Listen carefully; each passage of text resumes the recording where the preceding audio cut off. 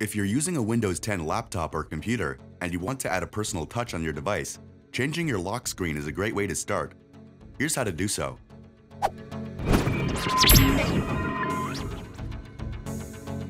First, access your computer's settings by clicking on the Windows icon,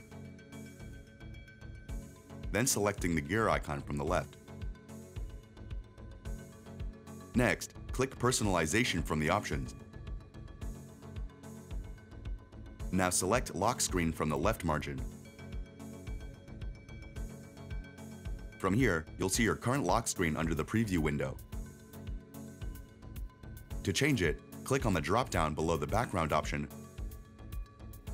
then select Picture.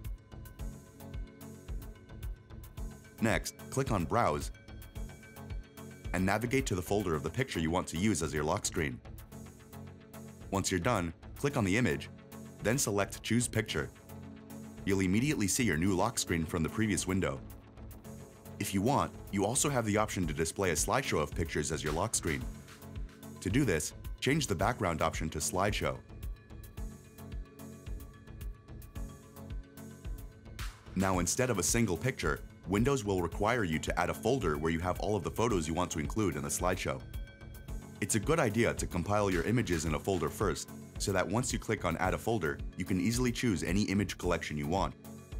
Finally, to have a cleaner lock screen, you might want to disable and turn off the Windows and Cortana tips from the bottom. Now you can better personalize your device. Thanks for watching.